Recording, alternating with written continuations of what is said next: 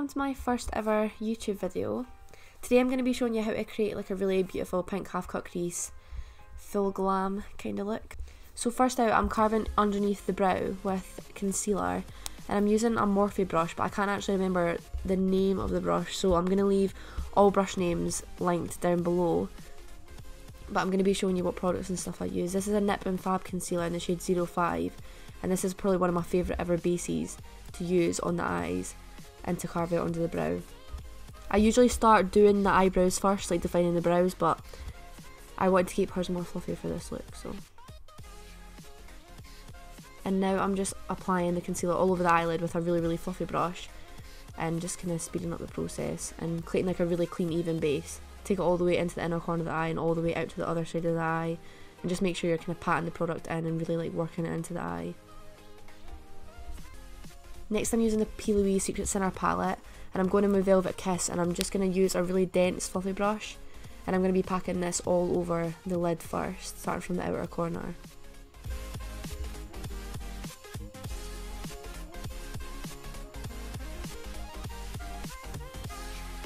Make sure you're not like blending the product and you're just kind of patting it onto the eye, and you really want the pigmentation to be there, so make sure you're getting quite a lot of product on your brush as well. This palette is amazing for pigmentation if you've not tried it yet either.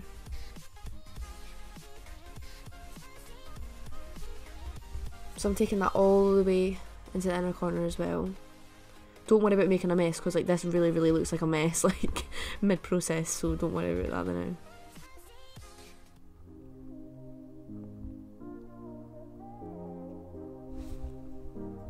Next I'm going in with In Lust, and I'm going to be kind of like buffing out the edges. Like I'm not buffing it too far, but just kind of going up to like the crease area and just making sure those like edges are blended out seamlessly.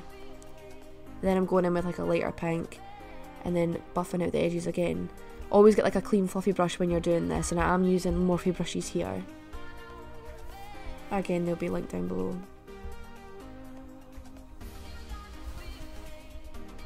It's literally all about blending. You just want the lines to be like really seamless, really like kind of like blurred out at the edges.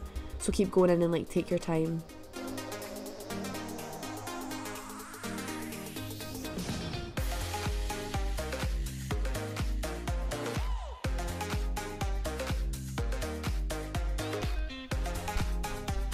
Next I'm going in with black, and I'm just using the complete black from the James Charles Morphe palette. But I forgot to take a little clip of this, but literally you could just use like any black, and I'm just popping this in the outer corner, and I was using the same brush there that I used to apply the pink in the first clip, and then I'm just going to be buffing out the edges with another like really fluffy brush. And then to do my half cut crease, I'm using the same concealer that I used to start and like do my base, and then I'm taking that all over the lid with, I think it's a MAC 252 brush.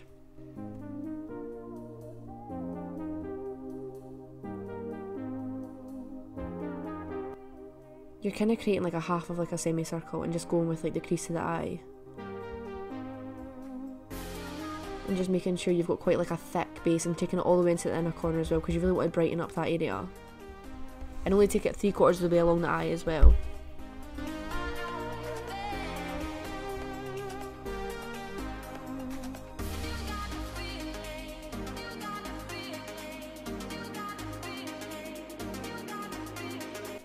Now I'm going in with the black again. I'm just literally buffing that into like the outer corner, just so the concealer's like blended like ever so slightly.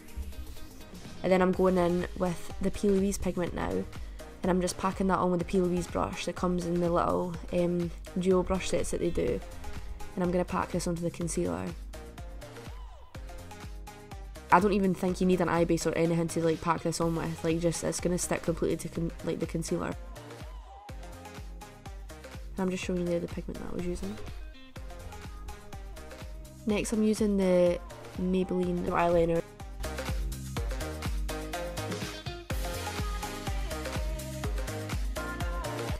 So I'm using the Maybelline Jet Black liner, and I'm just going in with the brush that comes with the little set like in the pot, and I'm going to be going right onto the lash line and just kind of creating my liner.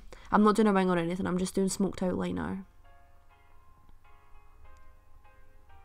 Just make sure you really take your time and you keep getting product on your brush, because if your brush is dry then it's going to really drag, so you want to make sure that you've got like quite a lot of product on your brush, and that's just going to apply really nicely for you.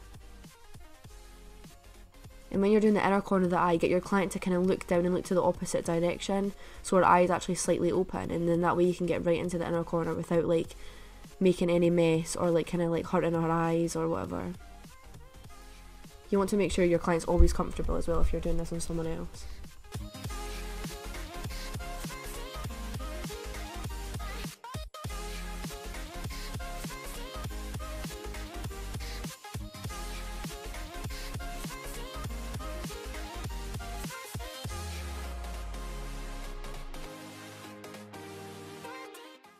And next I'm going in just with the exact same eyeliner and just popping that in the waterline underneath.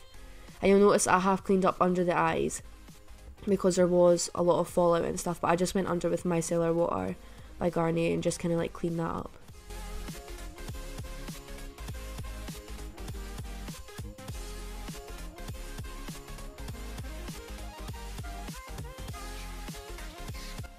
Once that's in the eyes, I'm going in with the shade Love Shy from the P. Louise palette. And I'm just buffing this right on top of the gel liner that was underneath, and that's going to set the gel liner and it's going to like smoke it out. And I love this colour, I think it's absolutely stunning, and it really just like tied in the eyeshadow look. Next I'm going in with the Dermalogica Skin Smoothing Cream, and I'm just going to pop that all over her face. I love moisturising before any makeup put on, like I feel like you should always moisturise. Just gives you like a clean base to work on.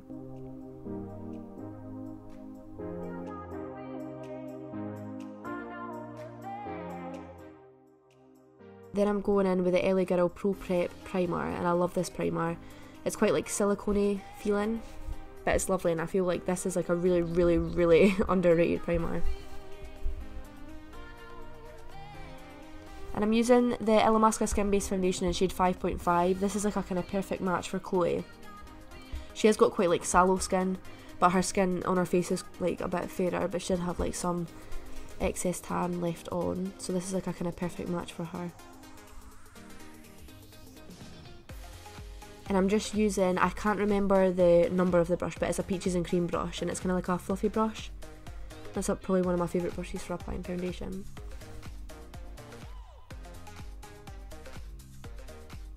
So what I'm doing is I'm kind of just like swiping and then patting and doing all these weird motions. You'll kind of just notice as I go along, but you'll kind of work out yourself like the best way for you to apply foundation. You'll get used to like what you like and the way you like it and stuff.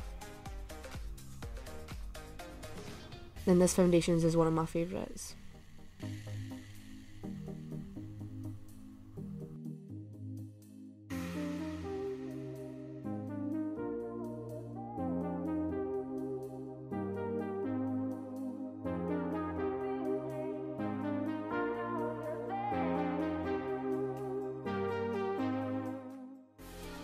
I don't apply any foundation like under the eye area either. I kind of just leave that because I'm going to be putting concealer under there, and I don't want to like build up too much product because then it's going to start to look cakey, so I just leave it under the eyes.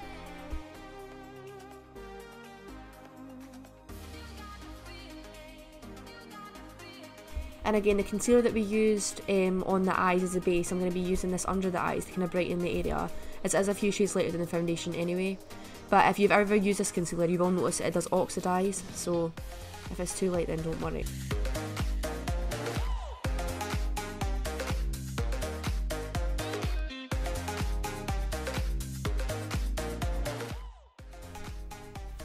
So I'm just applying this everywhere, and if I'm highlighting as well, because it is a lighter shade, then I'm going to be applying it basically all over the T-zone and then under the eye area, but you don't really have to apply this concealer where you don't need it. It is quite full coverage, so you really only want to apply it in certain areas.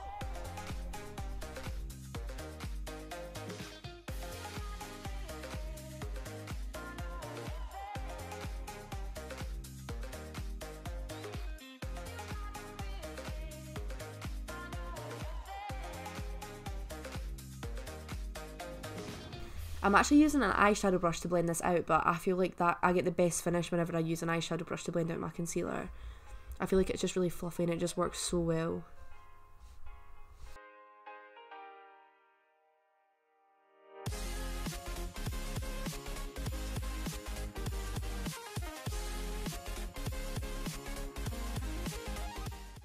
And whenever you're doing under someone's eyes, you always get them to look up right to the ceiling, just so it's more comfortable for them as well.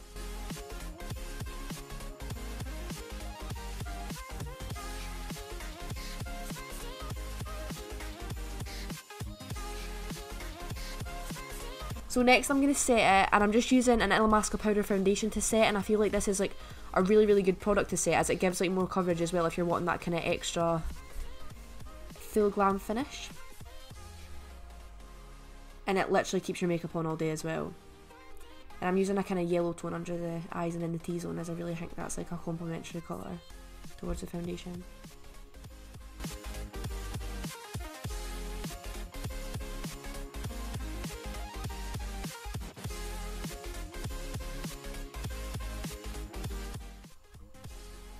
So once the T-zone is set, I'm going to be going in to start contouring, and I'm using the Hoola bronzer by Benefit.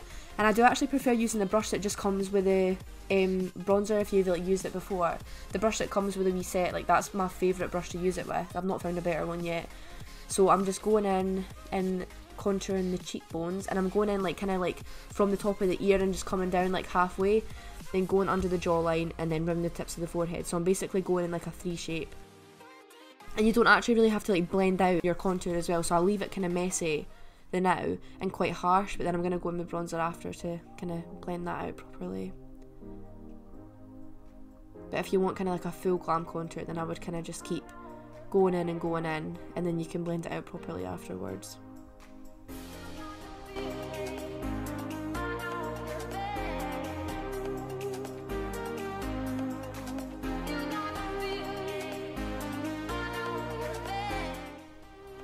And I'm going in with the Peaches and Cream bronzer now, and I'm just going to buff that out with like a little fluffy brush.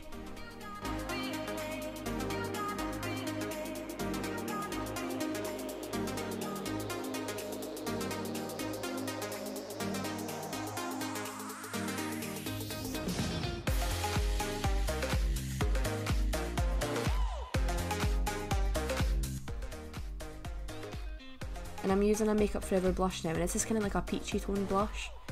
And I'm just going in and popping that on the apples of the cheeks. I'm using the exact same brush as well, because I feel like if you use the same brush for your blusher and your contour, then it all just kind of like blends together. And now the best bit, the highlighting. So I'm using the Mitchell palette. If you haven't seen him on Instagram, he's came out with like this highlighting palette, and the shades are absolutely beautiful, like so stunning and blinding. If you love a good highlight, then you need to get this palette, and it's so like affordable as well.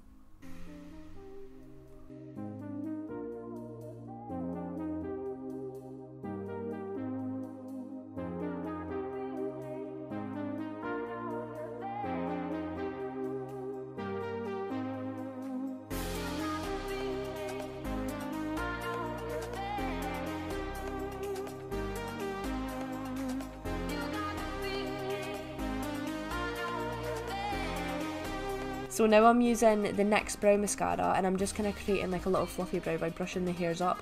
And this has got like a bit of like a kind of brunette shade through it as well, but Chloe's got quite dark brows anyway, so you don't really need like a lot of colour.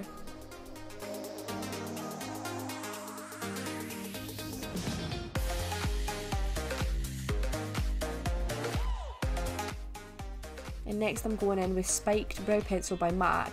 And I'm just going to be kind of putting this in like some sparser areas of the brows which need filled in, so any gaps, any areas which like just look like they need some more definition, I'm just popping that through. But I don't want like a really defined harsh brow, but I still want to give it like a little something.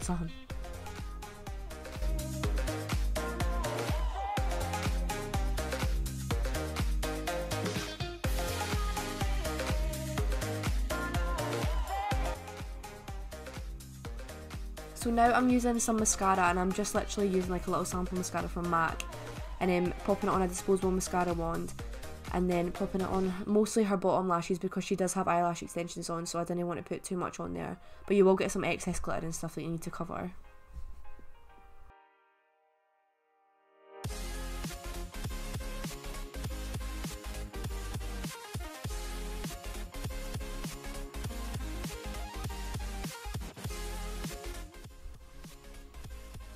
And now I'm using Spice Lip Liner by MAC, and I'm just kind of going underneath her natural lip line. Like I'm not overlining them too much, but I am just following the kind of white outer lip line that you will see like on her lips, and just kind of defining the outer part.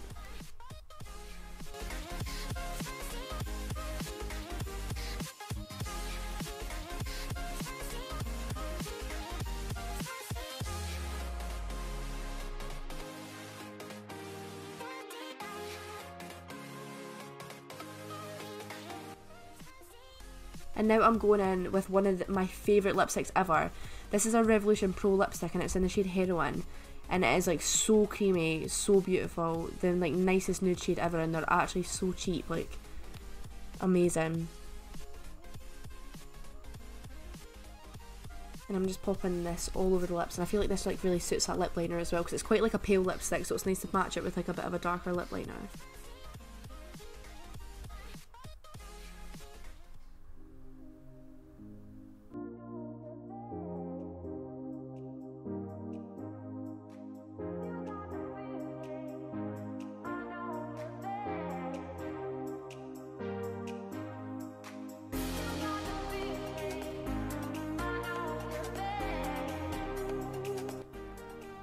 And now I'm going in with this lip gloss, and I'm not even going to attempt to pronounce that.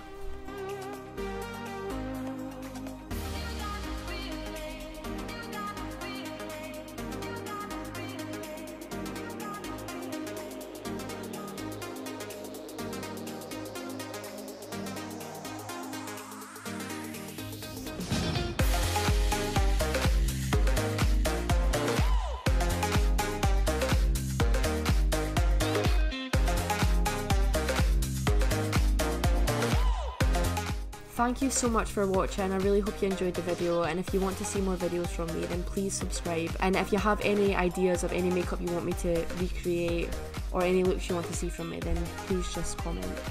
Follow me on any of my social medias if you're interested in seeing any more of my makeup pictures and stuff. Thank you!